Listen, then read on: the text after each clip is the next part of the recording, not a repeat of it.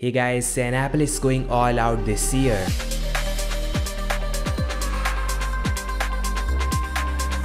So yes guys, this time Apple is all set to change everything from the software, its naming to the hardware design. We have already seen how the iPhone 17 series is gonna look thanks to plastic mockups and CAD renders, and the changes are massive in terms of design and specifications. The highlight however is gonna be its software, which is iOS 26 coming with a massive design overhaul. And it's not just iOS, Apple is refreshing the design language across their entire ecosystem.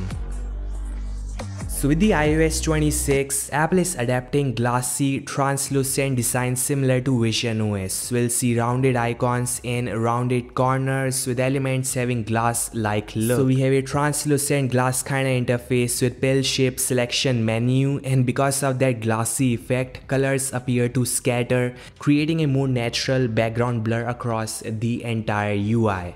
The animations are going to be more bouncy and natural, so it is gonna feel fun for sure. This is how the new camera application might look. So again, a nice pill-shaped selection menu with glass kinda effect. The iMessage is getting some new features like an option to change shared background, create polls, and long press to translate a message using AI.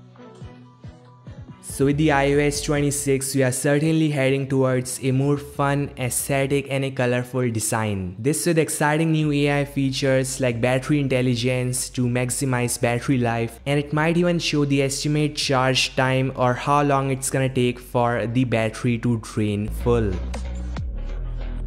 Personalized Siri is finally happening with the iOS 26, and hopefully we'll see some useful AI based features with Apple improving the image cleanup, or else Samsung is gonna shame them like every single day.